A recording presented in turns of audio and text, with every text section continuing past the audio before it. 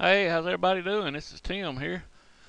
I hope you've been enjoying these videos. I know it's been a while since I made one, but I've been kind of busy building my business. I'm sure you guys know how that is. If you have a business you're on, I'm sure you do if you're watching this about autoresponders.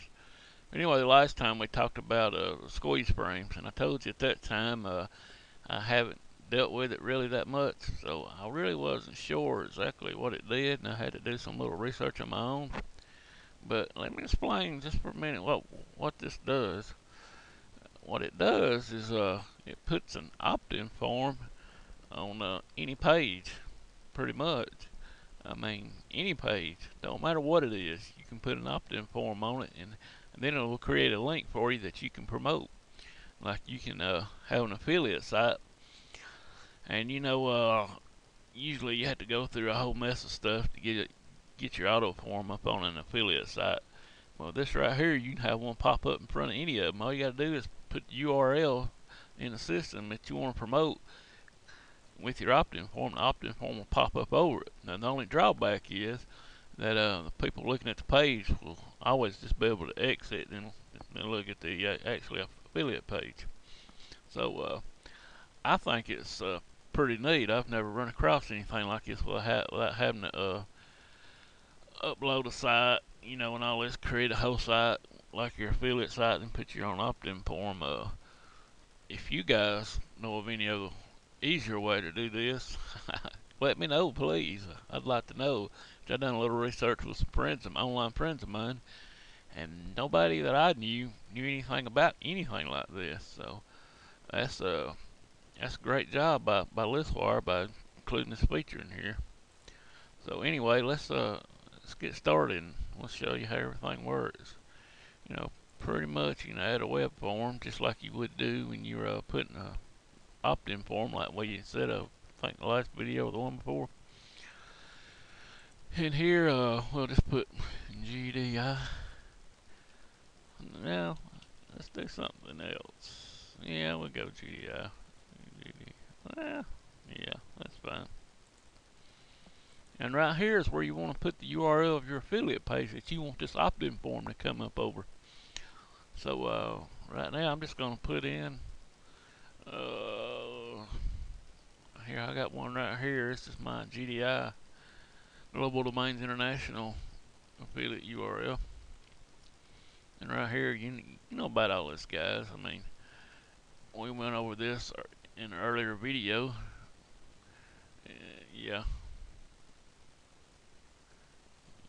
right here. So open form redirect URL means they will be directed to your URL once they sign up that you actually put in there. And right now I'm just going to put this as the title.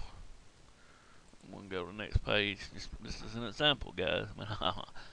I'm not going to keep it that way, of course. We'll go back later and change all that. I'm not even going to fill this in. But just like I said before, you can click on it. We'll click on it in a minute. You can add your own text in there or whatever. And then it'll hit save. It'll put it in there. And you can change this, submit. We talked about that before. And right, you can change this too, just like we did up there. But I'm not going to go through all that right now. If you need any more help on that, although, you just send me a message on my channel, and I'll see if I can help you. Any questions you have, and I'll make another video about it. But anyway, on with this one, you can click here for your preview, change your fields or add more fields. This is the size and the height and colors and all that. Okay, we'll go to save my form. Now see, guys, right here what I was talking about, you can go right here and get the URL. Once you just set up, what'll happen is it'll show your affiliate page and in the background actually, and the opt-in form will show up over it. The only drawback that I know of is people will be able to just exit your opt-in form and look at the affiliate page. But either way, if you've got an outstanding offer for them to sign up to your list, you're going to win every time. That's what I'm saying. I haven't never come across anything like this. I wished I had in my early days. I mean, people don't know how to build and design their own website. Although, if you're interested, I'm also into that a little bit. Like I say, I'm an affiliate with GDI, and I can show you how to build one with their service. But on with this, let's don't get off subject here. Let's just go grab your URL, or my URL. All right, we're gonna copy and paste this.